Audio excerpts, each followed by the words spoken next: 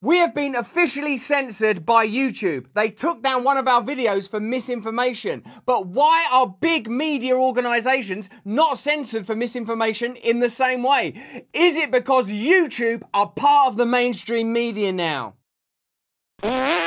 Hello there, you 5.9 million awakening wonders. Thank you for joining me on this voyage towards truth and freedom, where we embrace the light within. We overlook the superficial differences between us to form new unitary forces. And if you're going to be serious about making change, you're going to have to make it with us over on Rumble, where these videos are released first and where we stream every day, live, 1 hour of content, absolutely free at 5 p.m. If you watch it streamed live, there's not even any adverts in it. There's a link in the description. Join us there every day. Now, we've got a fantastic story for you today about YouTube, about censorship, and about the future of this platform. Now, let's get into the story. Earlier this month, we did a video about the changing narratives around COVID, the pandemic, and COVID treatments, in which we cited information on official government websites, which we misinterpreted. I'll have to be careful talking about it now, because I don't want to make the same mistake that's had one of our videos pulled down and an official warning issued. The good news is we're moving to Rumble. All of our content is up on Rumble first, and we'll be streaming on Rumble every day. We know that Rumble has a reputation in some quarters for having certain particular biases that we are beyond. I'm interested in total transparent communication, empowerment of the audience, symbiotic two-way conversation, and attacking elite establishment, whether it's corporate or state, so that ordinary people can communicate freely beyond the limited remit of the mainstream media. That is why it's so convenient that this has happened at this time. We have been persecuted for misinformation, and it's right. We have a responsibility to make sure that the information we convey is absolutely 100% as accurate as it possibly could be. We made a mistake in saying that was now recommended by the NIH. What we should have said is they're trialing. That's what we should have said. You pointed that out to us. We made an apology video. We've taken that down as well. YouTube took down our original video. We've taken down the apology video because in case we reiterate the claim while apologizing for it, like if you said, I shouldn't have said that you look stupid in those shoes. You just said I look stupid in those shoes. You know, that kind of playground mad logic. So both of those videos you can watch right now on Rumble. They're still live on Rumble. That's the reason we're joining them, because they're not going to censor our content. And by the way, just so you know, I don't want the right to say mean things about people. I'm not interested in that. I'm not interested in wars between different traditional or progressive factions. I support and love all of you. If you love Donald Trump, I love you. If you love Joe Biden, I love you. I want us to create new systems together. I don't believe these institutionalized systems at the level of the financial, governmental, or media world are ever going to serve ordinary people. I believe we're at a point of crisis and things need to radically change fast. And I believe we'll be able to communicate our message more freely on Rumble. And this misinformation strike and takedown demonstrates exactly what it is we're talking about. We made an error, in my opinion, a relatively small error, and we're being penalized. For me, that looks like censorship. And the reason I think it looks like censorship is because there's mainstream media misinformation up all the time. Getting a hold of that information about whether you can get infected once you're vaccinated and potentially pass it to somebody else, that's really important. Well, today the CDC reported new data that shows that under real-world conditions, not just in a lab, not just extrapolating from tiny numbers of test subjects. Yeah, it's not like they just test things on like 8 mouses and then release a booster shot. They'd never do that. Most of you will be familiar by now with this famous MSNBC clip from Rachel Maddow, where Rachel says that if you take the vaccine, you cannot spread the virus. Now, I think most of us know now that that's not true, but that video is up on YouTube right now. You can go and look at it on YouTube. We'll put a link in the description, although, in my opinion, that's misinformation. Because the truth is, the vaccine does not stop you spreading the disease. Does it? That was misinformation. Now, I'm not suggesting Rachel Maddow knew that at the time. I'm sure she was responding authentically to what she believed is the truth as a responsible, good journalist. I don't think Rachel Maddow's a bad person. I'm saying that if it's misinformation for us to say on our channel that something was recommended by the NIH when it's been clinically trialled by the NIH, and it's very difficult to envisage that there are potentially negative medical consequences, let alone fatalities that could come from that, then get that shit down, because someone could watch this now. Oh wow, it prevents the spread. It prevents the spread, right. Just go visit Grandma. Grandma! I loved you, Granny. I loved you.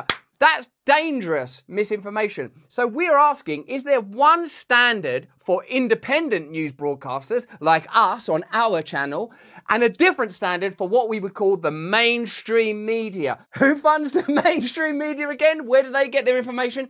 Is it possible that YouTube has been colonized? Is it possible that YouTube, that began as a channel with the best intentions in the world, providing content creators the opportunity to put stuff out there, find their audience, be engaged with a discourse with their audience, a grand ambition. But is it possible that a company ultimately owned by Alphabet now dances to the tune of the mainstream media, dances to the tune of the establishment? Certainly in this instance, it would seem like it. Otherwise, how do you make sense of some misinformation being allowed, propagated, profligate misinformation, and other misinformation, and we'll accept it's misinformation, we made a mistake, being censored? That is not neutrality. That is not a reliable community guideline. That is a private company acting upon certain biases, I would say. Just to assure you that that's not misinformation, have a listen to this.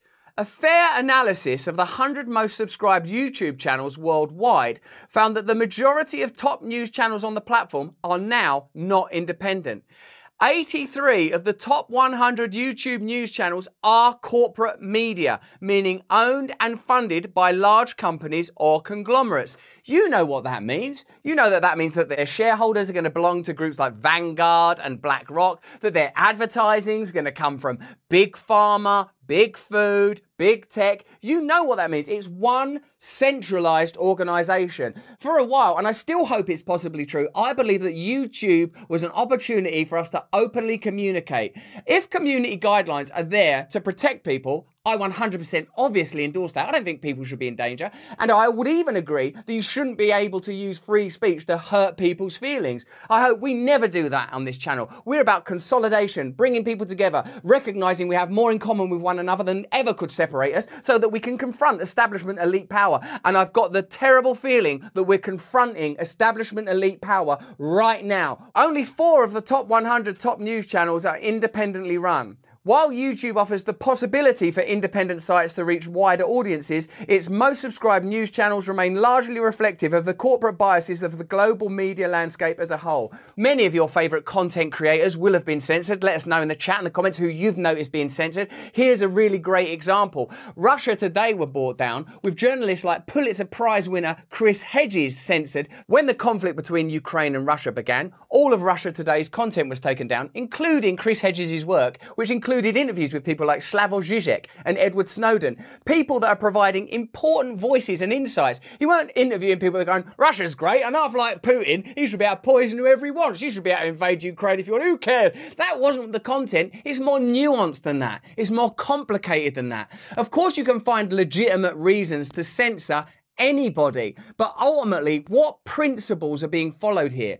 If YouTube has indeed been co-opted by mainstream media corporatism, you can bet your bottom dollar and your top dollar that the principles that are being used here are in the service of establishment elite. Why are independent channels being attacked, censored and brought down, while mainstream media channels are being pushed, highlighted and celebrated? As you know then, we made a video in which we made a mistake when it comes to the so we made another video apologising for that mistake. I would have thought that YouTube would have seen the apology as addressing the problem, but that's not how they saw it. They removed the original video saying it violates YouTube's community guidelines pertaining to COVID-19's medical misinformation. As a result, a strike has been applied to the channel, which has used our channel's lifetime warning. That's it, for a lifetime, one warning.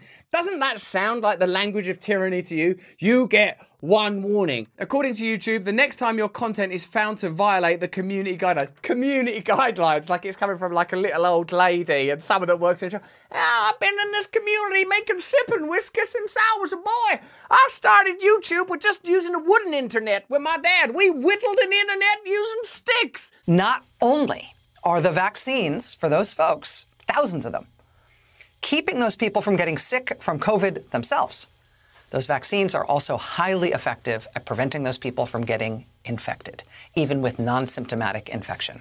And if you are not infected, you can't give it to anybody else. Phew, even non-symptomatic. Is there anyone left in the world that doesn't believe that's misinformation right now? Is there any? Let me know in the comments if you go, that's good, reliable information from MSNBC. Like, subscribe, spread that around. If you are not infected, you can't give it to anybody else. Look at the confidence of that. We said, oh, look, it appears on the NIH website. It really does. Have a look for yourself. That's what it looks like. I hope that doesn't get us banned again. But that is, look at the confidence of Rachel Maddow. Again, I know some of you don't like Rachel Maddow and have got political reasons for that. That's not my view. I think Rachel Maddow is a lovely person, as far as I know. That, though, is misinformation, isn't it? What this means is that we can get there with vaccines. We can end this thing. I mean, that's, in retrospect, propaganda, isn't it? That should be taken down. I would like to ask YouTube community guidelines, that lovely old community of little old ladies and people from all around the world, all holding hands, wearing national dress of their different countries. Why is that video still up? Isn't that misinformation? What do you think in your community? What do you think on your independent news channel? Why are certain channels being persecuted for violations and others not? What is the bias that's at play here? Instead of the virus being able to hop from person to person to person to person, spreading and spreading, sickening some of them but not all of them, and the ones that it doesn't sicken don't know they have it, and then they give it to even more people. I'm sure Rachel Maddow believed that then. I'm sure MSNBC believed that then. I'm sure YouTube believed that then. But does anybody believe that now? Isn't that cast iron, rock solid misinformation that should be taken down immediately? So why is MSNBC's information allowed to flourish, gain likes, gain ad revenue, reach more and more people, when this rather, in my view, marginal, minor piece of misinformation, for which we apologise when you were kind enough to point out the indiscrepancies, why has that resulted in a lifetime warning? Should there be a warning for MSNBC? Now we know that the vaccines work well enough that the virus stops with every vaccinated person. That's the money shot, you would say, huh? The vaccine stops. Is that not misinformation? Is that not potentially more dangerous than misinterpreting a rather opaque and confusing website? Have a look for yourself. Tell me what you think is more likely to result in even just coronavirus infection. You can decide for yourself. Have a look at both those controversial videos over at Rumble, a platform that's guaranteed us the right to communicate freely and openly with you. And that's the main thing, the only thing we're interested in. A vaccinated person gets exposed to the virus. The virus does not infect them. There we go. That's the end of that virus. And it's not just Rachel Maddow. Fauci said similar things. Biden said similar things. Probably Trump said similar things. From our perspective, we got no axe to grind. It's a conversation. Science evolves all of the time. Information alters all of the time. Narratives change. What you have to have, therefore, is clear principles, transparency, empowerment, inclusivity. These are the principles that underwrite our channel. You cannot use a vaccinated person as a host to go get more people. Fucking hell! She'd get out of our way to really convince you. It's almost like MSNBC gets significant advertising revenue from Pfizer. What? You cannot use a vaccinated person as a host to go get more people. And again, I'm being glib there. But the fact that MSNBC do get a significant amount of advertising revenue from Big Pharma shows you that when they're objectively, apparently as best they can, approaching a subject like this, that is going to be a factor, isn't it? You know that the pharmaceutical industry is the biggest revenue generator for mainstream media. Now the mainstream media has moved into the big tech space. So a once free space is now similarly co-opted by the corporate agenda. It's a mainstream media space now. It's a big pharma space now. It's a big food space now. If you want to communicate freely and openly, you have to support independent media channels. I'm not saying just ours. There are loads of other good independent media providers. That means the vaccines will get us to the end of this if we just go fast enough to get the whole population vaccinated. Okay, it's just get everyone back. That's still not misinformation. It's huge news. It's fake news, baby. We have had to move to Rumble to assure that we are not censored further. We will continue to upload on YouTube for as long as they allow us, but we would prefer you join us on Rumble every day, streaming live for 1 hour. Our videos are all available there. The stuff that's been dragged off by YouTube, the stuff that we've removed in order to protect the channel, having had a lifetime warning, that's still up there for you to watch right now. We pledge to you that we will continue to tell the truth as best we understand it, and when we make mistakes, promptly admit it, so that together we can move towards something better. It's not just big tech, it's not just the state, it's not just the corporate world, it's not just the corrupt mainstream media. These four things, though, in conjunction mean it's very difficult for us to build new systems, to create new narratives, and we must do it. We have to do it. That is why it's absolutely imperative that you join us on Rumble, that you continue to tell us when we've made mistakes so that we can adapt to you. Our principles are inclusivity, transparency, and to challenge elite power wherever we see it. And unfortunately, I think we're seeing it on YouTube now. But that's just what I think. Let me know what you think in the comments in the chat below. If you enjoyed this video for a while, post it around to other people. Give it a thumbs up, like that matters. Watch one of these two things. Sign up to our mailing list and join us over on Rumble every single day, where we will communicate openly with you and we will listen to you live in the chat. It's going to be absolutely fantastic. We love you. Stay free.